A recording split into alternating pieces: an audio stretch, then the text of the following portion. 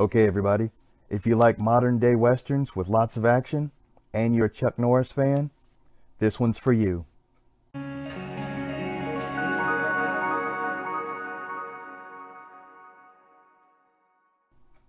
Hey guys, welcome to another edition of Review. I'm Rick, and this is the show where I talk about movies, TV shows, music, especially a lot of the older stuff with that nostalgic feel, kind of bringing you back.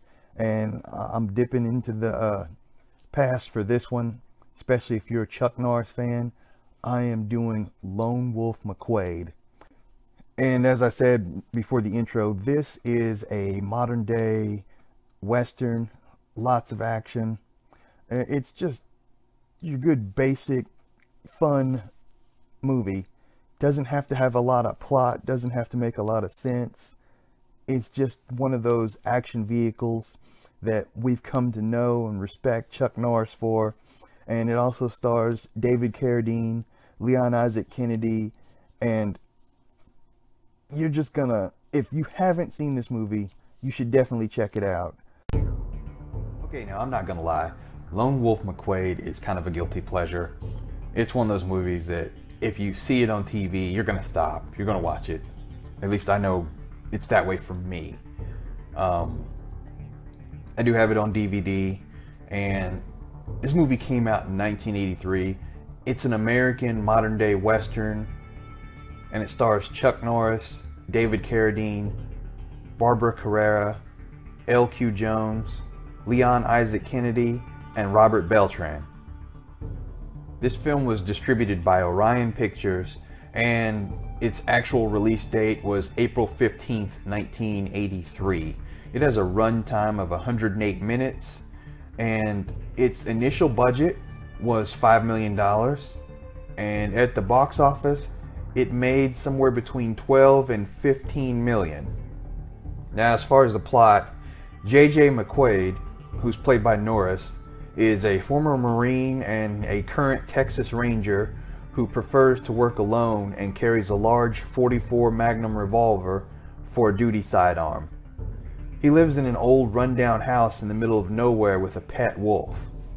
The film opens with McQuade involved in an intense battle with Mexican bandits and a gang of horse thieves, from which he emerges unscathed, saving several Texas state troopers. Once shaking off the dust, McQuade returns to El Paso, Texas to attend a retirement ceremony for his fellow ranger and close friend, Dakota, who's played by Jones.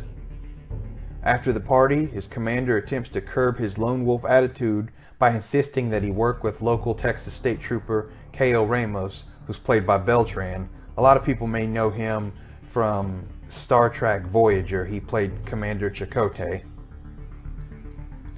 In this movie, he plays a tough but clean-cut and polite Latino. One of the things I've found to be interesting about this movie, although he's divorced, McQuade is on very good terms with his ex-wife and loves his teenage daughter Sally. McQuade also seems to like Sally's boyfriend Bobby, who is enlisted in the U.S. Army and is respectful of McQuade being a retired Marine. Now, while out horseback riding with his daughter's horse runs wild and she's saved by Lola Richardson, who's played by Carrera. She invites them to a party where Raleigh Wilkes, played by Carradine, displays his prowess in martial arts, and some of his thugs get into a fight with Ramos. After settling the fight, Richardson and McQuade leave the party and apparently have a romantic encounter. She actually shows up at his house and cleans it. Yeah, she wants him. Despite McQuade's annoyance that he does not need a woman to take care of him, Richardson seems to start breaking through his rough exterior, and within a couple of days they are together. Meanwhile, Sally and Bobby witness a hijacking of a U.S. Army convoy. Bobby is shot and killed by the hijackers, who then cause Sally to be hospitalized when they shove her car into a ravine. McQuade more readily works with K.O. to find out who did this to his daughter and her boyfriend. K.O.'s computer skills allow him to track the errant convoy, and at an illegal garment factory, they pick up a young delinquent named Snow, who is reluctant to talk until Dakota points a MAC-10 in the general direction of him and empties the magazine. In retaliation for disrupting his operations, Wilkes asphyxiates Dakota in his house and also has Snow killed. Dakota's murder attracts the attention of FBI Special Agent Jackson, who's played by Kennedy, who works with Ramos and McQuade. The trail leads them to Wilkes, who reveals himself as an arms merchant who is hijacking U.S. arms shipments for his illicit weapons deals. The three eventually find the arms trading headquarters in the desert, and the climax begins. McQuade is caught and sadistically beaten by Wilkes, who then orders that McQuade be placed in his truck and buried under a truckload of dirt. After regaining consciousness in his truck, which is a 1983 Dodge Ram Charger, McQuade produces a beer and pours it over his face. Then, using his homemade supercharger system, he charges his truck through the dirt, miraculously breaking through and breaking himself free, and then rescues Ramos and Jackson. All three men are weakened due to being shot and beaten. McQuade finds that Sally has been taken by Wilkes to Mexico. A rival arms dealer known as Falcone, who has been disguising his illegal business as a pinball machine dealer, supplies McQuade with this intelligence, claiming Wilkes has double-crossed him and he would like his competition eliminated. Falcone gives McQuade the exact location in Mexico where Wilkes and his daughter are. Though McQuade is intent and tries to head to the location on his own, both Ramos and Jackson have followed him, and the three head to the base for their attack. After an intense battle, in which Jackson is shot again, Sally and Richardson escape. Sally is shot in the leg and both women are sidelined. Finally, McQuade and Wilkes engage a hand-to-hand fight, with the fight leaning in Wilkes' favor until he strikes Sally, who had ran to her father's aid. This provokes McQuade into a frenzy of hits and kicks that defeats Wilkes. McQuade is reunited with his daughter, only to be fired upon by an injured Wilkes. Richardson steps in the line of fire to save him. She's fatally wounded, and her dying words to McQuade are that Wilkes killed her husband, forced her to be his arm candy, and that she loved McQuade. Meanwhile, Wilkes and his remaining thug run into a building. Jackson provides McQuade with a grenade, and McQuade throws it into the building, killing Wilkes and the other man. Falcone then arrives in his helicopter. McQuade, Sally, Ramos, and Jackson take it, leaving Falcone to deal with the Mexican federales. The film closes with McQuade's ex-wife and daughter at a ceremony where McQuade's commander presents him, as well as Ramos and Jackson, with the Texas Award of Valor, and McQuade congratulates his ex-wife for getting an excellent job in New Mexico. The following day, McQuade has rented a U-Haul and is helping Sally and his ex-wife move.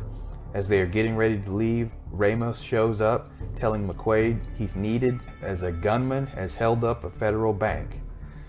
Figuring he has had enough adventure and wanting to spend more time with his family, McQuade politely declines. However, when Ramos warns that the robber has taken hostages, McQuade is spurred into action and the squad car speeds off. And his ex-wife bellows, "JJ McQuade, you'll never change." Now, prior to this movie, Chuck Norris had always been a lot more clean-cut and wholesome as far as his image. The director, Carver, wanted to mess up Chuck Norris's image, having him grow a beard and drink beer on screen. Now, Norris was reluctant as he wanted to be a good role model for children. However, it looked like this altering of his image proved to turn out much better than anyone had anticipated.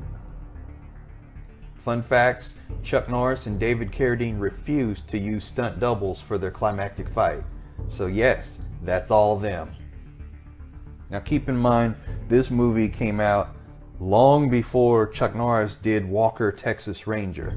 And although he plays a Texas Ranger in this, it is a completely different animal. The film was originally rated R, but Chuck Norris appealed the decision to the Motion Picture Association of America and succeeded in getting the film rated PG.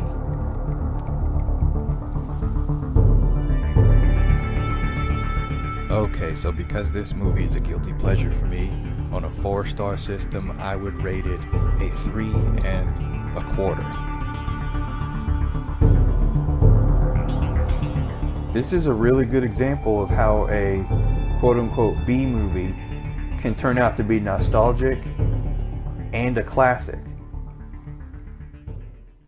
As I said, it doesn't have to have a lot of plot, but it's fun.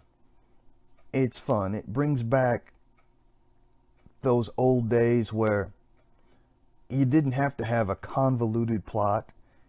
It didn't even have to make sense on every single level. You just had to like it. And bottom line is, I really like this movie. Alright, as I mentioned, if you're a Chuck Norris fan, you already know.